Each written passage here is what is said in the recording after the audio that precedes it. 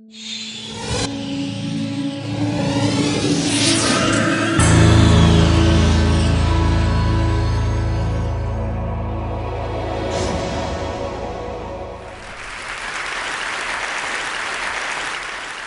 my name is Marcin, farmer, technologist. I was born in Poland, now in the US. I started a group called Open Source Ecology. We've identified the 50 most important machines that we think takes for modern life to exist.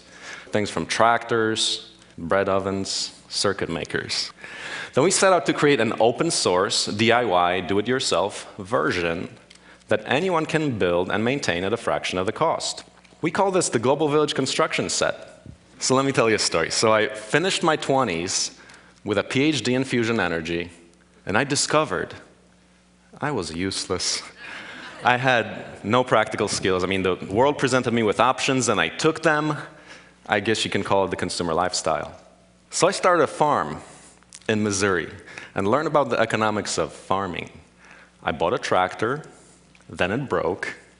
I paid to get it repaired, then it broke again, and pretty soon, I was broke too. I realized that the truly appropriate, low-cost tools that I needed to start a sustainable farm and settlement just didn't exist yet. I needed tools that were robust, modular, highly efficient and optimized, low-cost, made from local and recycled materials, that would last a lifetime, not designed for obsolescence. I found that I would have to build them myself. So I did just that. And I tested them. And I found that industrial productivity can be achieved on a small scale. So then I published the 3D designs, schematics, instructional videos, and budgets on a wiki. Then contributors from all over the world began showing up, prototyping new machines during dedicated project visits. So far, we have prototyped 8 of the 50 machines, and now the project is beginning to grow on its own.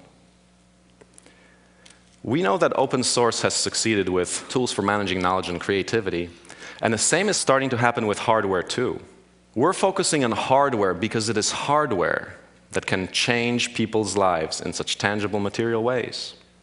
If we can lower the barriers to farming, building, manufacturing, then we can unleash just massive amounts of human potential.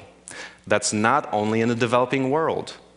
Our tools are being made for the American farmer, builder, entrepreneur, maker. We've seen lots of excitement from these people who can now start a construction business, parts manufacturing, organic CSA, or just selling power back to the grid. Our goal is a repository of published designs so clear, so complete, that a single burned DVD is effectively a civilization starter kit. I've planted 100 trees in a day. I've pressed 5,000 bricks in one day from the dirt beneath my feet, and built a tractor in 6 days. From what I've seen, this is only the beginning. If this idea is truly sound, then the implications are significant.